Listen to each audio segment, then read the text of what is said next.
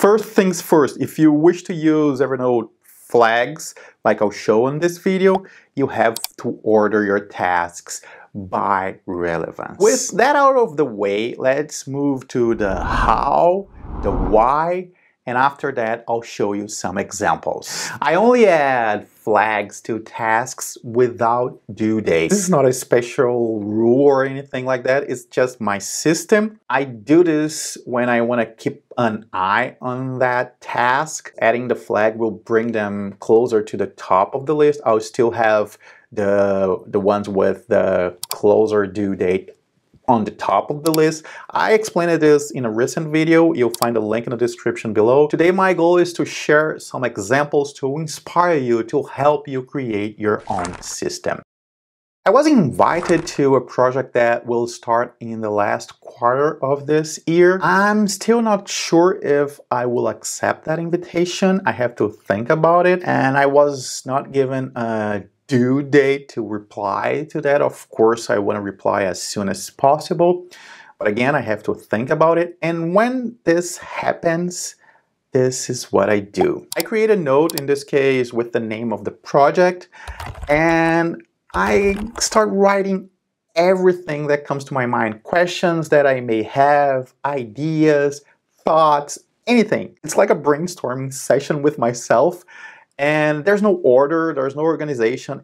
I'm just writing down things. In the past, I would drag this note to the shortcuts area to keep an eye on it. Not anymore. The first thing of the note is a task. Reply to person X. If we go to the tasks widget, you notice one thing I mentioned on one of my last videos about tasks. I have here now reply to person X next to the name of the project. So I know what it is. I have context. There's a hashtag that we Evernote experts use. I mean, I always forget to use it. So to build this habit, I'm using Evernote. You guessed it. I created a task. Remember to use the hashtag. There's no due date. And there is a flag. I'm trying to keep this flagged tasks around 3 to 5, otherwise my system will not be efficient. Imagine 10, 15, even 8 is a lot. And 5 is not a magical number, it's just a number that I choose because I can see the tasks there. I can deal with 5 tasks. This is inspired by the work in progress limit from Agile. It's a motivation to complete tasks. I'm using the air quote here because complete in this case can be just remove the flag. Maybe that task now has a due date and I can remove the flag. Again, this is my system. It's the way I'm working with flags. I didn't know if 5 was a good number, but it looks like it is. It's working. I'm constantly keeping the tasks, the flagged tasks around 3 to 5. I'll talk more about this along the video.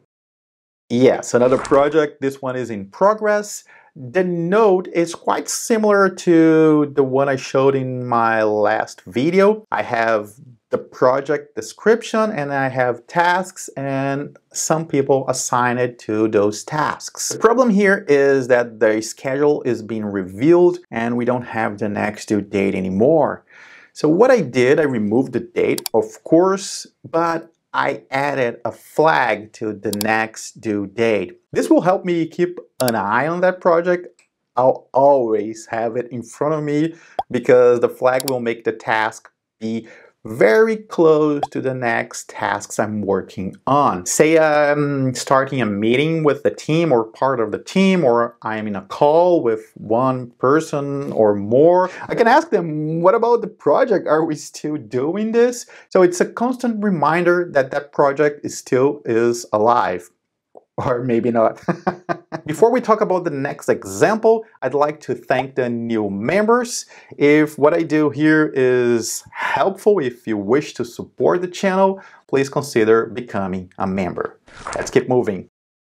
I have to update a document. They told me I should use an app, a phone app, and take a picture. I tried that, that didn't work. I called them back. We tried it again, and there's clearly a bug here. The support told me the only option was to go to the bank and bring the document. This is not a time-sensitive document. I don't have to go to the bank like yesterday to fix this. The flag helps me remember that I still have to do this. Well, next week I'll have to go to the bank to discuss other things with my account manager, and I have already created a note with the points I have to discuss with him. Of course, I linked that note to the calendar entry, and as a final touch, I moved that task from the default task note to the note where I'm taking notes of the topics I want to discuss with the manager. I'm really enjoying my tasks challenge.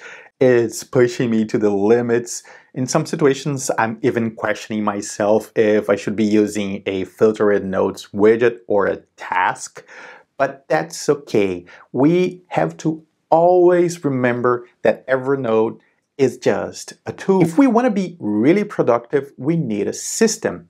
For example, in the case of flags, if we add flags to many tags as a way to prioritize some tags or to, I don't know, create a second reminder, depending on the number of tasks with flags, we may end up making things worse. A system will fix this. You don't have to use the one I showed you on this video, but you have to have a system. And of course, I have another video for you. This is another system to inspire you to create your own system. See you soon. I only add tasks to flags, not tasks.